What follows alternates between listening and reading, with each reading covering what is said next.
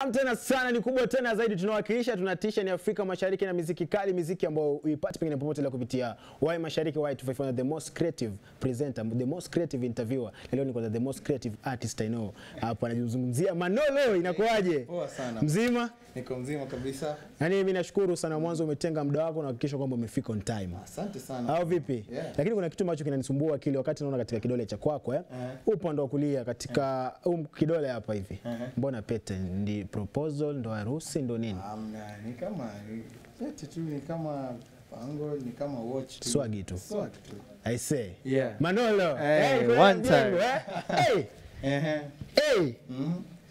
muziki wako unaofuatilia Afro pop sio Afro pop nasikia Afro rap sio ni sababu ya kumsikiza Michael Jackson ambition tukafanya concerts mingi group nominations nini so kufika after 6 years career yetu ilikuwa imemature to a certain stage kila mtu alikuwa anataka sasa ende into a specialized ende into njia yake so Manolo akazaliwa kwenye kundi Manolo peke yake kwenye kundi ulikuwa unapata faida gani ama tuseme advantages zipi zilikuwa kwenye kundi na sasa hivi uzipati ukiwa kama solo artist kwenye kundi kuna faida kubwa sana kwenye kundi ni kuwa kuna ile support at all time yani mko pamoja mko na ile support mnasukumana not that as a solo artist sina support niko na group amazing sana niko na watu fan base poa sana around me ambao wana support but kwa group yani mnapitia kila kitu pamoja as artist kama wasanii na pia I mean kwa group kuna kila mtu yani akona kazi yake so uko na nafasi nzuri ya kutilia manani yani kabisa aise umesema uzuri wa kundi na vile vile pia ukaongezea sio ningependa pia kufahamu faida za kuwa solo artist ni kuwa kwa hiyo kuna kiti moja naam so I'm to vitu vingi anyway joke to but faida ya kuwa solo artist is that unaweza kuleta kazi yako kwa pamoja kwa umoja yani when your production house unaweza fikiria vizuri clearly bila yani nikitaka kufanya ngoma sasa nikitoka hapa tena nifanye si lazima niulize unajisikiaje umechoka unataka kulala hapana nikitaka mimi naenda nafanya one time one faida ya solo artist that vitu ni chap I say ukitaka that is I say unasikia Manolo anaweka wazi sana mimi kuna kitu nataka tutoe tu hapa kidogo nataka nifahamu muziki wa secular ni mbaya sana muziki wa secular sana inadependa ni nini muziki unaongelea nini naam unajua kwa nini nimekuuliza hivyo Tieska na mix hapa naona ipepeta watu wanapepeta lakini naona umetulia wakati naona unachangamka ni wakati Mojishoot baba anachezwa nasema kwani muziki wa secular mbaya ama inakuaje yani inadependa mtu lakini muziki wa secular sana muziki wote hata si wa secular nini maana yake saa zingine kuna gospel ambazo zinakaa gospel lakini si gospel unaona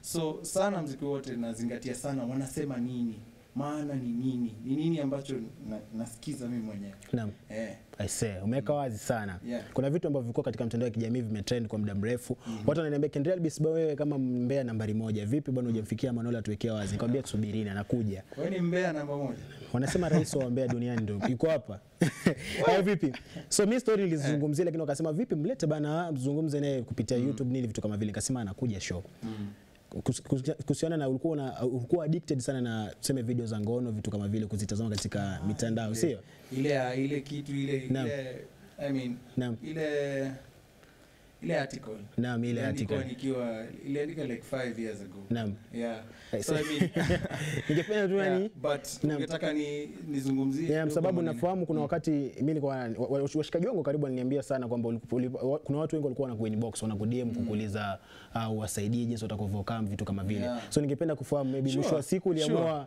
kufungua shule maybe ya kufunza watu vitu kama vile ikakuaje hebu weka wazi acha nikwambie hizi vitu ziko in our society na ni vile watu wapendi kuzizungumzia sana na hata hiyo time hiyo story ikitokea nilizungumzia tu in passing openly kwa watu nikasema by the way kitu mimi nimego through na watu waongelele that's what I mean by kitu 5 years ago but ni sawa we can go back to it in that there's so many people wanna go through addiction mingi hata si pornographic addictions za bangi nini and so watu wengi wanachochana tu yani wanachochana si mbaya pia nani anafanya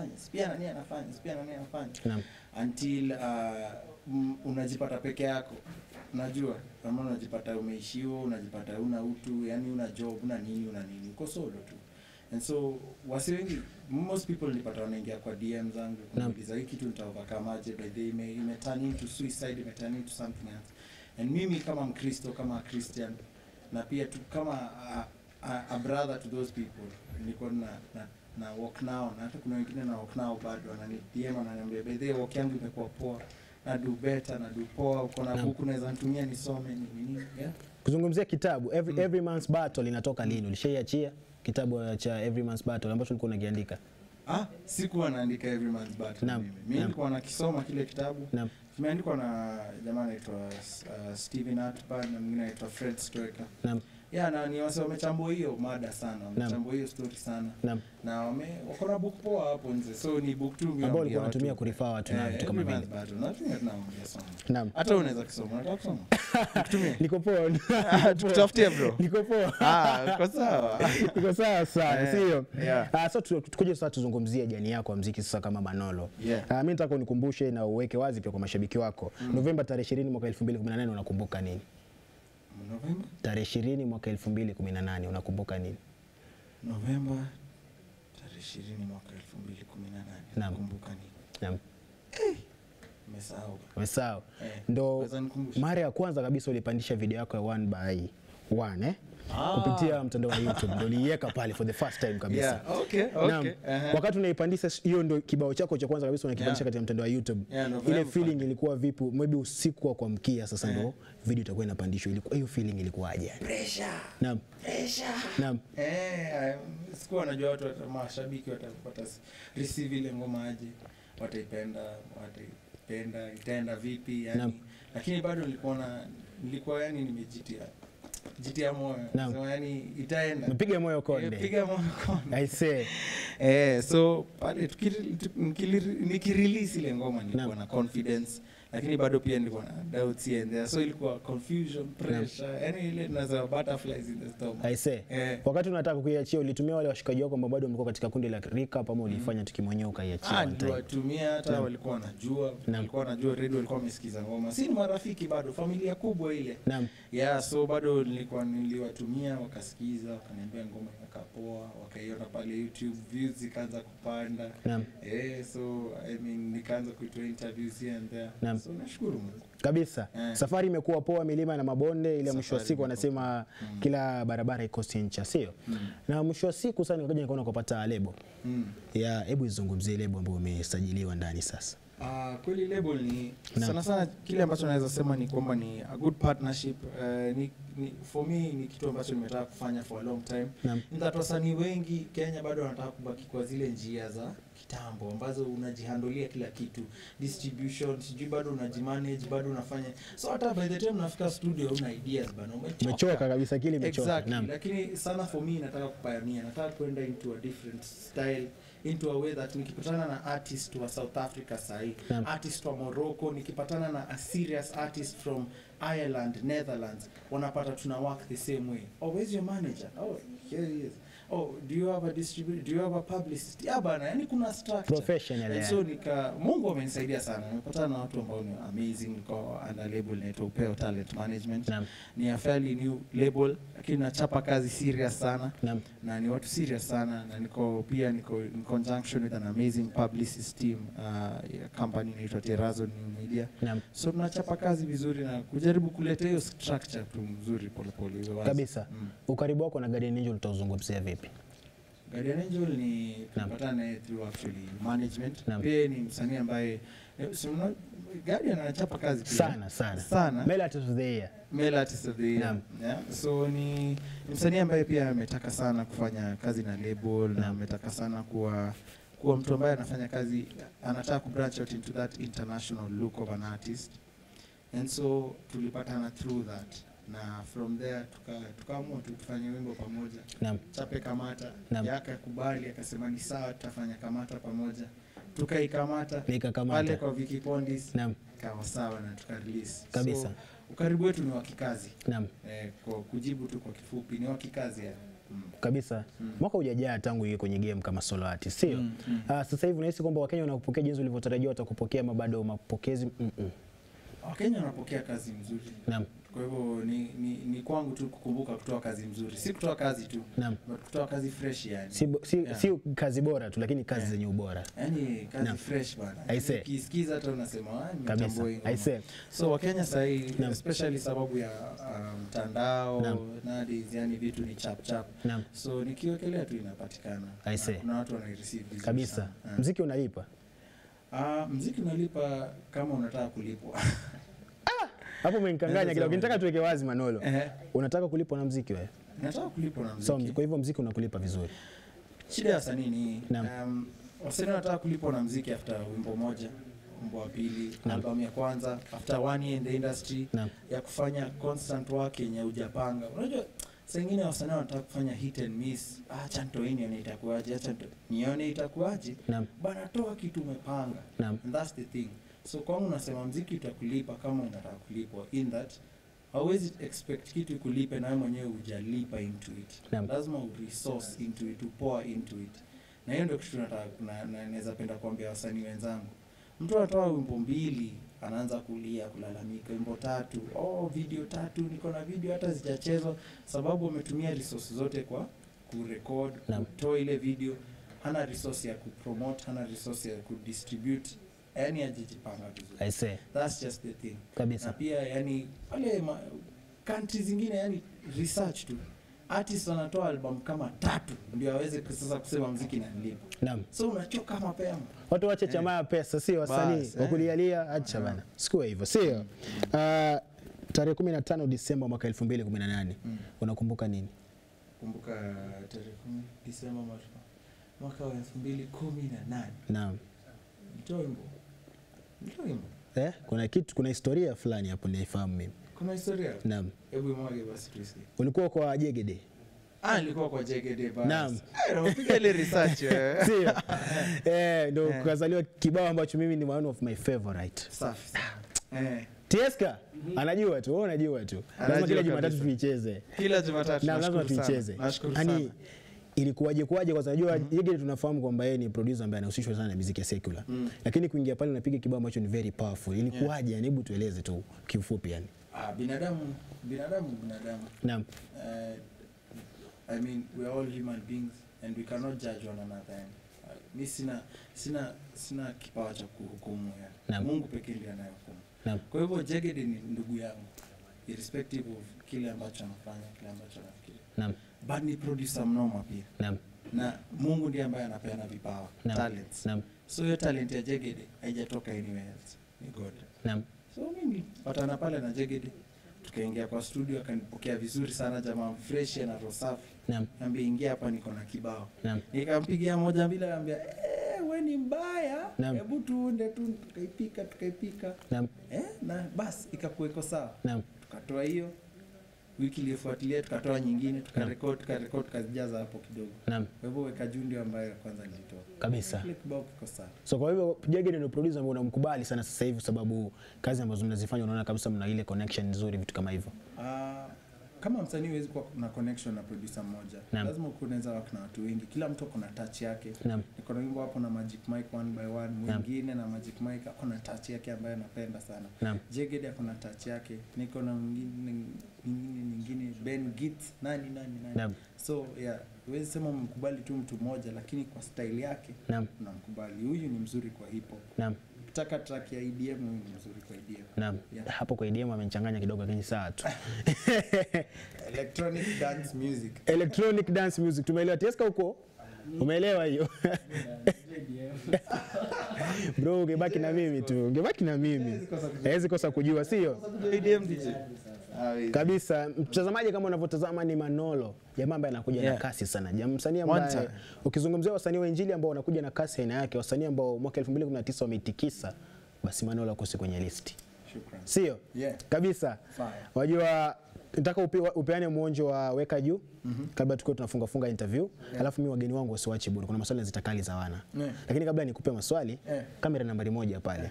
Hebu tupe hiyo weka juu kidogo tu muonjo. Unawasha taa unaweka chini. Swali ni unataka imulike nini?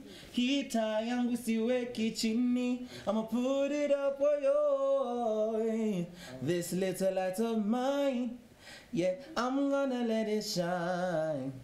This little light of mine, I'm gonna let it shine. Na siyo chinina, weka juu. Hey, weka juu. Hey, Weka juu. Na weka juu. Yeah. Weka juu. Weka juu. Yeah. Weka juu. Na weka juu. Yeah. Kabisa mtazamaji, umesikia sima autotune ambao unayasikiaga pale unafikia jamaa kweli ana kipaji ana talanta kabisa, sio ametisha sana Manolo.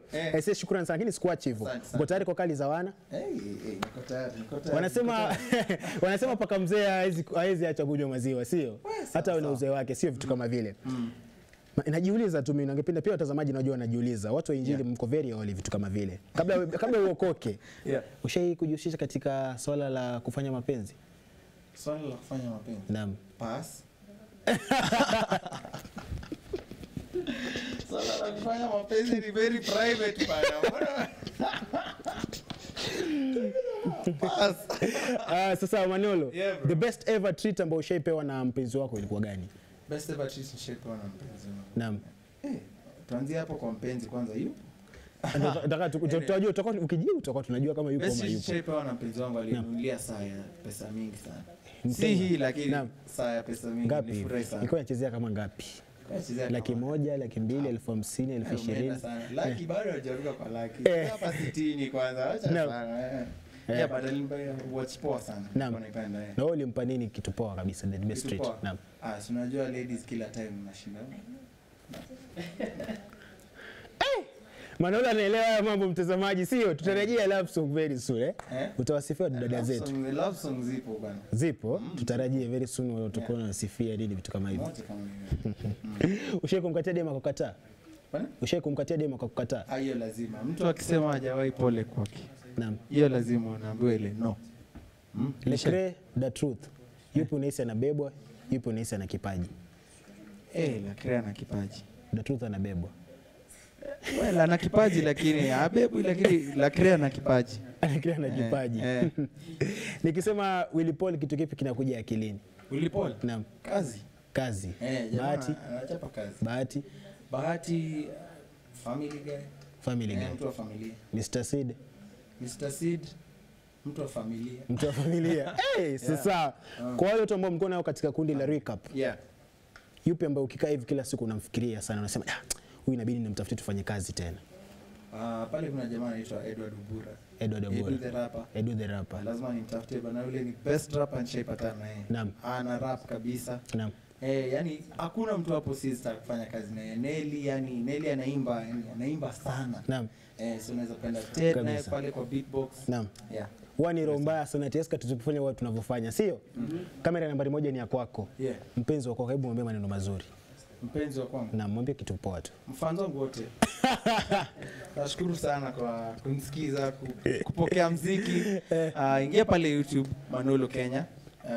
Utaenda pale utapata ngoma. Kwanza juzi tu nimeangusha nyingine lyric video inaitwa mwingine a cappella version. Sikiza pale vocals, sikiza message, sikiza sound. Nenda pale Instagram, follow me at Manolo_Kenya, Manolo_KE, utanipata, tutazungumza. Ruka kwa DM, niulize tu bonge tuzungumze, si ndio? And Facebook the same, Twitter the same, Manolo_KE. Let's get it. A1. Kabisa. Kabisa alafu kabisa Teska najua tunatumia jitayarisha hapo na ile ngoma yake mpya kabisa, yani lyrical video ile ambayo imetokea mwingine. Jitayarishe nayo hapo kabisa. Manolo akuwa anaichapa, sio? Mwingine ni kibao ambacho mimi nakipenda sana na nakikubali sana. Alafu mbona nashangaa mbona siku hizi wasanii mnapenda kupiga mavitu lyrical kidogo, hamtaki kuweka mavideo kwanza. Mavideo. Na si kila wimbo utatoa video. Kuna zingine ambazo unatoa lyric video pia, watu wasome lyrics, watu ile ambayo unataka pia watu waimbe kwa concert, wasikize lyrics zote. Naam. Unataka ile yani tuna sing along, sio? Sing along. I say kabisa Manolo sing along kidogo kwa hii. Sawa fresh. Tutatisha. Tuko tayari, sio? Manolo yuko tayari kukupa hiyo nyimbo mpya kabisa. Wape muonjo tu pia, wasifikirie ni autotune. Basi Teska kitayarisha hapo. Umeniwai na sitaki mwingine. Na sitaki mwingine, niwai na sitaki mwingine, umeniwai na sitaki mwingine.